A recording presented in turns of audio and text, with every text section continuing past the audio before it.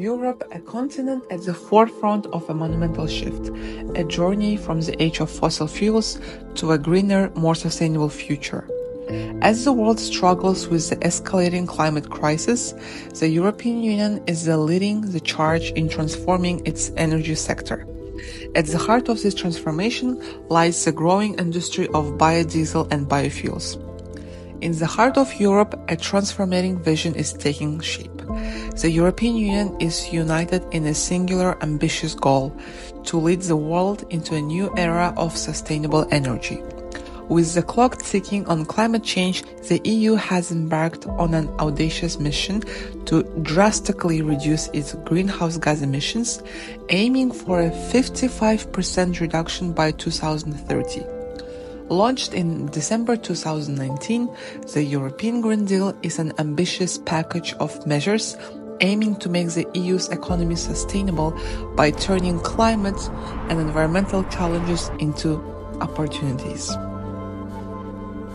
The Renewable Energy Directive, cornerstone of the transition to a sustainable future. It's not just a policy, but a declaration of intent, a commitment to a future where clean energy is not a luxury, but a right for all. The EU has also been updating its regulatory framework to support the green transition. This includes the Clean Energy for All Europeans package, which sets rules to facilitate the integration of renewable energy and improve energy efficiency. In the busy cities and calm towns across the EU, the impact of this green transition is undeniable. Public transportation systems are increasingly powered by biofuels, reducing urban air pollution and enhancing the quality of life. This is a revolution that touches every aspect of life, redefining the relationship between humanity and the environment. But among these changes, one sector stands out for its unique potential and promise: the world of biodiesel and biofuels. Economically, the biofuel industry faces its own problems. Government policies and subsidies play a significant role in shaping the biofuel market. However, these policies can sometimes lead to market distortions affecting both the energy and agricultural sectors. Balancing these economic factors while ensuring the biofuels industry growth and sustainability is a delicate task for policymakers. The public image of biofuels remains unclear and contradictory as well. In the midst of Europe's green revolution, biodiesel and biofuels emerge as pivotal characters. But what are these substances that hold such promise for our sustainable future? Biodiesel and biofuels are not just alternatives to fossil fuels. They represent a new chapter in our energy story. Derived from organic materials, these fuels are the alchemy of modern science and nature's bounty. Biodiesel is produced through a chemical process known as transesterification. This involves reacting vegetable oils or animal fats with an alcohol, typically methanol, in the presence of a catalyst such as sodium hydroxide. The result is a conversion of triglycerides into methyl esters, the chemical compounds we know as biodiesel. In biodiesel production, the focus is not just on creation, but also on refinement and quality control. The fuel must meet strict standards to ensure it burns cleanly and efficiently. This involves removing impurities and ensuring the chemical composition is optimal for use in engines. The goal is a biodiesel that is not only environmentally friendly, but also reliable and high-performing. The science of biodiesel and biofuels is also about compatibility and performance. Engineers are working to ensure that these biofuels can seamlessly integrate into existing engines and infrastructure. This involves understanding how biofuels burn, their energy content, and their impact on energy wear and tear. The aim is to create biofuels that can match or even surpass the performance of traditional fossil fuels, making the transition to green energy not just sustainable, but also advantageous for consumers and industries alike. While biofuels are promoted as carbon neutral, their entire life cycle can contribute to carbon emissions. From cultivation to processing, each stage must be optimized to ensure that biofuels are a truly sustainable energy source. In the face of these challenges, the European Union is not standing still. Research into second and third generation of biofuels aims to address many of these concerns. By using non-food crops, agricultural waste and algae, scientists hope to mitigate the food versus fuel issue and reduce the environmental impact of biofuel production. The journey towards sustainable biofuels is a complex one, but it supplies that European Union is committed to navigate with care, innovation and keen awareness for the broad implications. In order to dive deeper and get a broader view on the topic, we have conducted interviews with various experts and industry members. Yes, good afternoon. My name is Pedro Fardim. I am a professor at the Department of Chemical Engineering here in Cairo, Leuven, and I'm also president of IPNOE Association.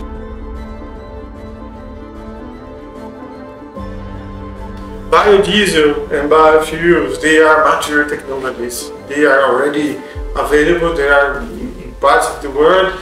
Brazil, for example, is using ethanol already for many years and so on. So this, and also biodiesel is also a technology well established. There are companies in Europe, and there are tests of these biodiesels for application in aviation and different applications and so on. So there is no problem with the technology here. The biggest problem is with the biomass. Yeah. Where we in Europe, where can we find biomass in Europe to supply this? If you talk about biodiesel, you need oils. So from where are those oils coming? And then you are going to look from where are the oils coming and the competition with other sectors, because oil is also important for food area. So how are we going to counterbalance this? So the development of the biodiesel and biofuels in Europe will depend very much of the availability of the biomass. Another point is that what is a technology that is going to emerge for cars? If we have car technologies for the next 10 years, all cars are going to be electric, for example. So what is the role of the fuels, and are these fuels being used to generate electricity and so on? So we need to consider that. But my main point, or the main critical point for biodiesel and biofuels in Europe, is the availability of biomass and the competition for that biomass for different sectors.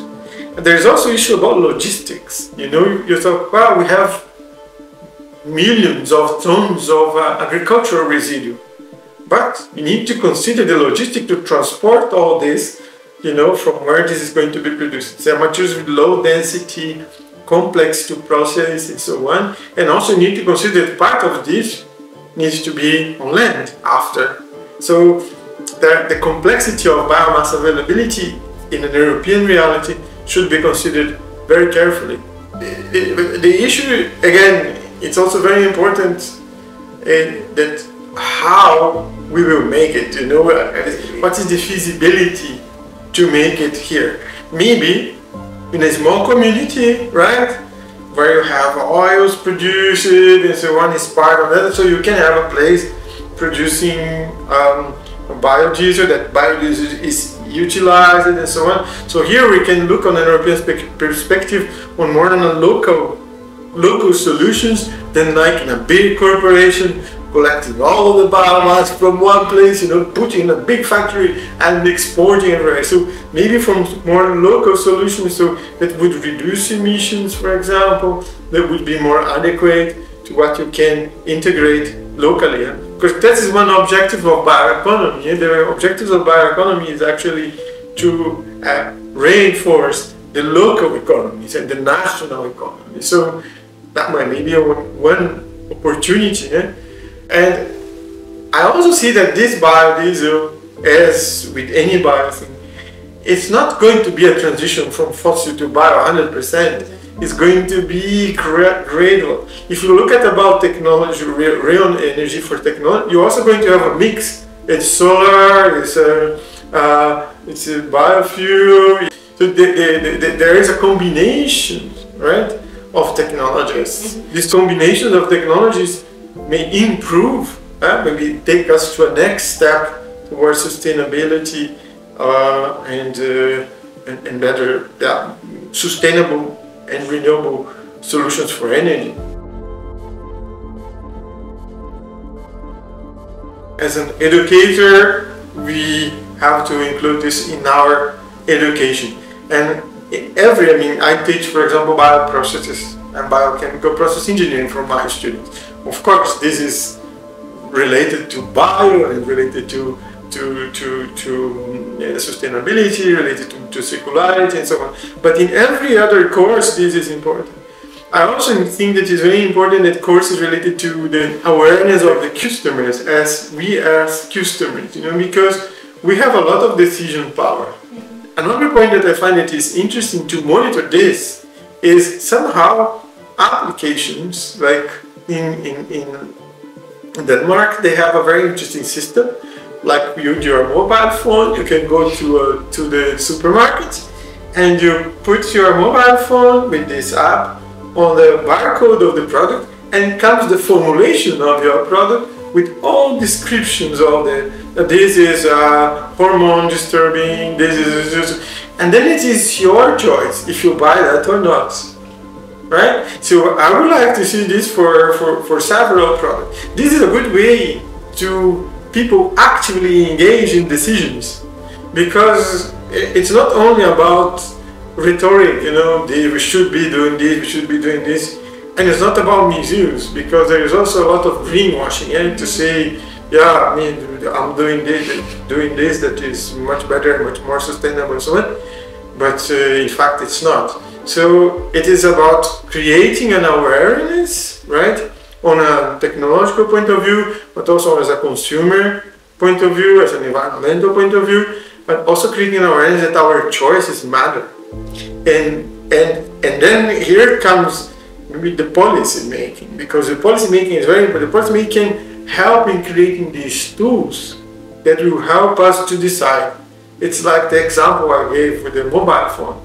Because today, if you go again, the same example, to the supermarket, and you look like there, you see a lot of you have no idea what is going on. You have no idea. So you need something that is really clear, transparent, science-based, to translate that to you. Say, should I give this to someone I love or not? Mm-hmm. Right? So this is a good one good example. Yes, I'm Pantaleo, Marco, for everybody.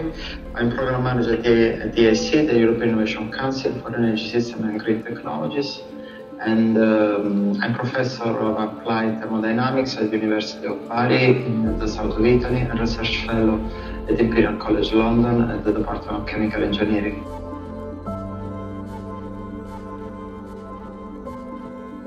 Well, I have to say that unfortunately, biodiesel, biofuel are facing a strong opposition from people that say to be in favor of environment, but this is not the case, because when I see exactly out of my place in Merode advertisement that say that biofuels are feeding the food scarcity. Most of the input of biodiesel is now used in the food production for to produce key input fuel for most of food commodities that can be substituted with other products. But if you imagine that those materials, instead of being used to produce biscuits or Nutella or other food products, could be used to produce biodiesel, of course, some lobbies in the food sector are not happy, but it is not a constraint in terms of availability of resource. There is huge availability of resource, not huge, but enough availability to have biodiesel production and to substitute fossil fuel in some application, in aviation in particular, where we don't have other option as electrification. But we are facing huge opposition from incumbent operators that will be affected by this use of, which is sustainable, of fatty acid methyl esters for biodiesel. This is just one example, and to the extent that their voice is stronger than the voice of sustainability goals, we cannot pursue those biodiesel roads in favor of other options, such as electric fuels, synthetic fuels that are by far a lot more impactful and less efficient, with lower energy balance and with poorer externalities than the biodiesel.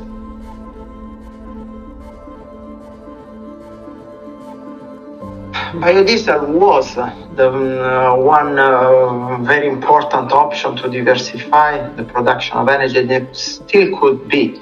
But I don't see a role now with the mention and opposition of environmentalists for biodiesel, even if it is a sustainable option, and the collection of waste fatty acids and waste cooking oil is a good practice that should be encouraged.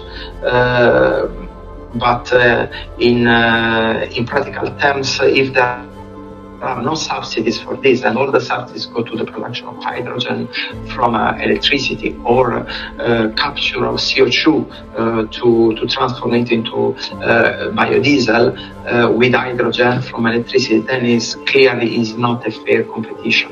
Without subsidies, biodiesel would win, but with taxpayer money going in one direction, of course, biodiesel cannot compete. Also, if you add that in some cases the regulatory framework simply hinder the use of biodiesel for specific applications. So I'm not particularly optimistic, even if biodiesel as other biomass generation sources are programmable renewable technologies, which are a perfect match with intermittent variable wind and PV generation solutions. So that would be a great match that will have huge implication also in terms of avoiding to discharge into the environment, or to process in an expensive way these cooking oils, or contributing to soil fertility with the side production of biochar that can be combined with the production of biodiesel, or other advantages in the use of ethanol together with fatty acid methyl ester to produce biodiesel and glycerol. All these aspects are part of the broader picture that sometimes is missing to regulators and to policymakers that set targets ambitious, but sometimes not reflecting a merit order of technologies. The innovations for green transition are not limited to industry scales. It's also flourishing among the youth at the grassroots level. A shining example of this is a project undertaken by students of BIOCEB and Gembloux AgroBioTech. This project starts with a simple yet impactful idea: converting used cooking oil into biodiesel. The students embark on a mission to collect this oil from local restaurants and households, turning waste into a resource. In their hands-on lab work, the students engage in the fascinating process of transforming used cooking oil into biodiesel. The process involves filtering the oil to remove food particles and then undergoing a chemical reaction known as transesterification.